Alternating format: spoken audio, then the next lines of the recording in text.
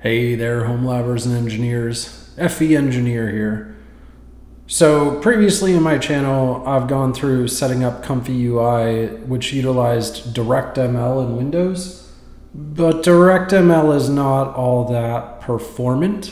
So we've been working up to using ROCm, but using it in Windows subsystem for Linux. So with that, we're going to go over all the steps you need to set up ComfyUI now using ROCm across Windows subsystem for Linux. Let's go! One of the very first things you're going to want to do is make sure that ROCm is actually running and sees your graphics cards.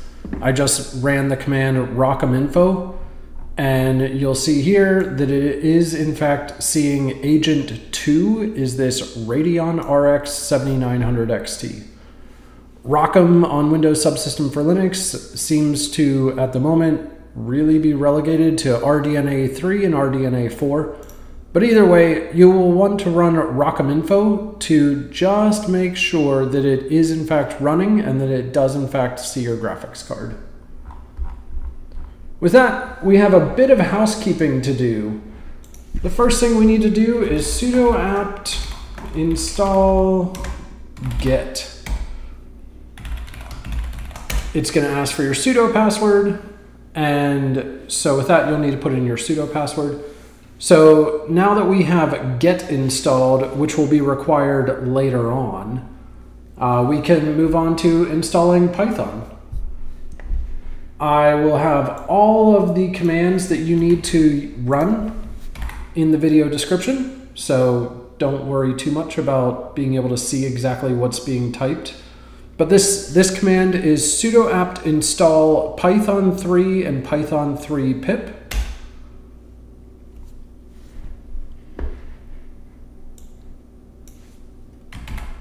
The next command we're going to need to install installs a virtual environment. Because I run a lot of different things for myself, it makes sense to run it in a virtual environment, but technically this is optional, and if you maybe were only ever going to set up this and nothing else, it might make sense.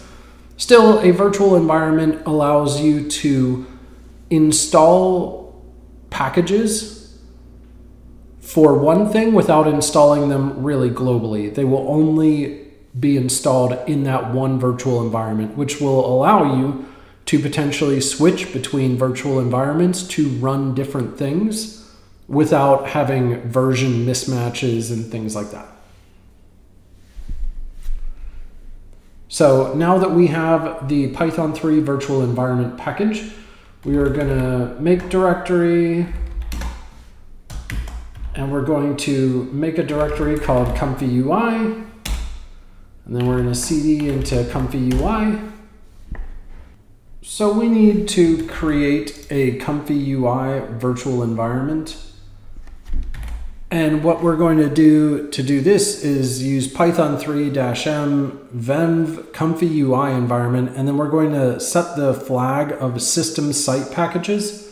This will ensure that things stay very separate from the rest of the system and that different Python environments don't end up having conflicts. Now that we have that, we can simply activate it using the command source ComfyUI venv bin activate. And now we are inside of our virtual environment to run ComfyUI. Now with ROCm, there are a handful of other things that we are going to want to do just to ensure that stuff is as compatible as possible. We're going to actually upgrade pip with wheels, and for that we need to pip3 install upgrade pip wheel. That will ensure that we have the most up-to-date wheels package, and we are going to set up PyTorch and Triton. This is going to be a pretty big command. Once you successfully see that it has in fact installed and run through all of this without any glaring errors or things like that, when running this on Windows subsystem for Linux, after you have installed Torch, there's actually a file that you need to remove, and it is this libhsa runtime64.so. So you'll see here that I went through and removed it, but I will have a command for you in the video description to do this.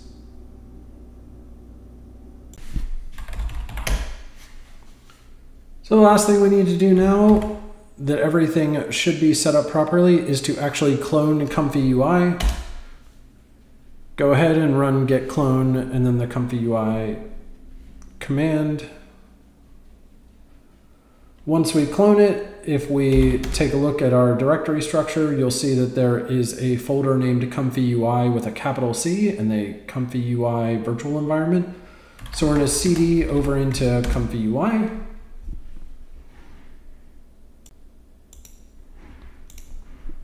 Since we have actually manually installed the PyTorch and the Triton that we want, we are going to go ahead and nano the requirements.txt. This is going to bring up a editor, and we are going to remove Torch, Torch Vision, Torch Audio,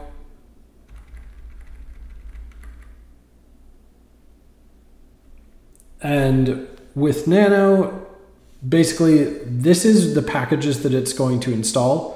And we have already installed our own Torch, Torch Vision, and Torch Audio. So we do not want to have it install a different one. We are going to hit Control X, and it's going to ask if we want to save the modified buffer. Yes, we do. The file name, just leave it as the exact file that it currently already is. With that, we're going to pip install -r requirements.txt.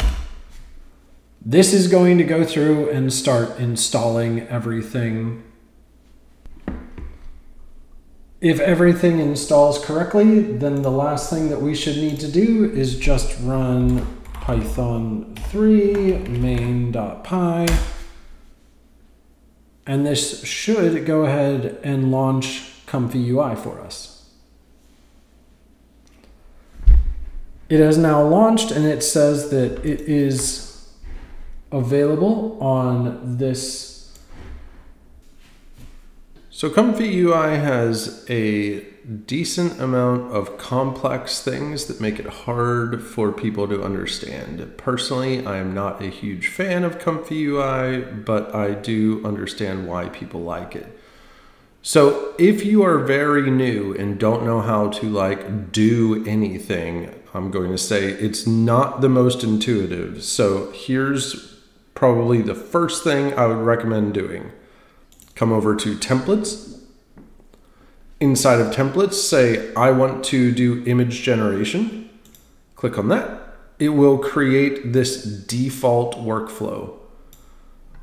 Once it does that, it will go to see if you have a model. And these models are generally used as safe tensors files. There's a lot of different ones it can use, but it will say, do you want to load a checkpoint? And then it will try to load a model. Now, if you don't have any models, it will bring up a little window saying, hey, why don't you download this model?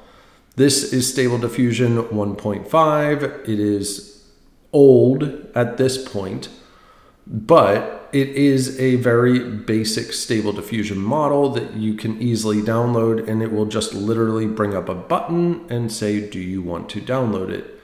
And for starting out, I would recommend most people just go with this one and just give it a shot. So once you download it, you are going to then need to move it from where it downloads to Stable Diffusion.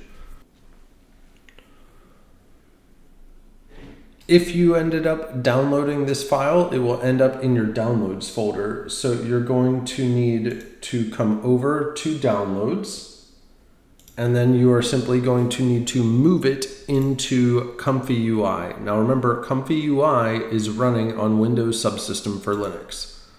So in case you don't know how to get over to Windows Subsystem for Linux, inside of your file folder at the top, the little like address bar, you're gonna type / WSL.localhost.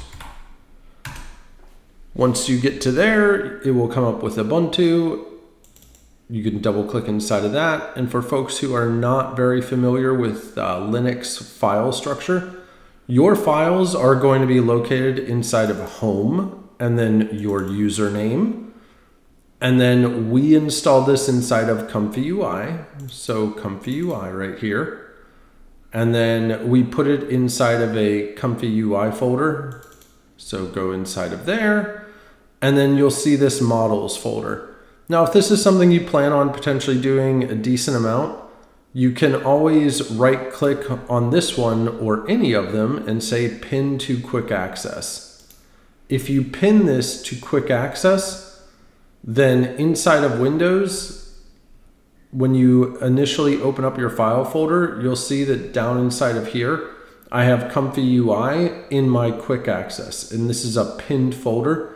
And so all I have to do is click on this and it brings me straight into ComfyUI here. So if you are planning on doing different models, or if you don't want to come back here this same long way, you can simply pin a folder, and you could pin any of them into quick access. And so then it will be much easier for you to get over to Windows Subsystem for Linux. So that's how to get a model running. And so with myself here, I now have this model running. And so all I need to do is hit the run button. When you initially hit run, it will start popping up with stuff and telling you things that are going on. And my very first run took like 70 seconds. I'm not entirely sure what all it's doing when that happens, but on its first run, I guess it needs to maybe do some calculations, because this is not my first run running it, and you'll see that it's now going substantially faster. Like the first one, when I just loaded this model, was 3 seconds, and then after that it was 1.37, 1.38, 1.37. And yesterday I was actually getting a little bit more iterations per second, but either way, you know, this is quite fast. It's doing 20 steps and doing almost 20 iterations per second. So that's a really basic walkthrough of kind of what you can do with ComfyUI. And if you're not very familiar with it, how to start getting going. There are other templates that you can use, in painting, out painting, and they're all going to have a lot of this type boxes and spaghetti connecting each other. So I hope that helps. Now that you've got ComfyUI up and running, you know, one of the first questions that people ask is, how do you stop?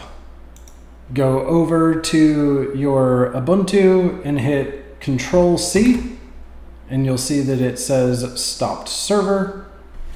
And then if you want to get out of your virtual environment, just type deactivate.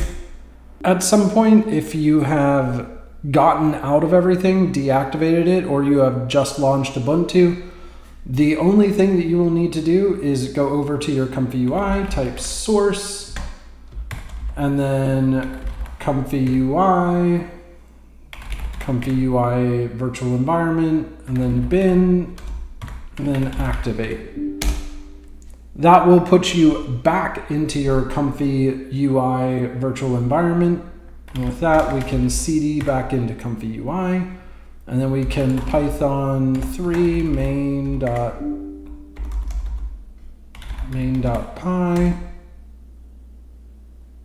Oh, my mistake. We can move back into ComfyUI with cd ComfyUI, and then we can simply run python 3 main.py. And this will allow you, from a time when you are not in it, to actually start it back up again. As always, I am FE Engineer. Thank you so much, home labbers and engineers. Thank you for watching, and like all other YouTubers, if you would be so kind as to like and or subscribe for this types of content and other similar types of content, I would appreciate it. Thanks so much, guys. Bye.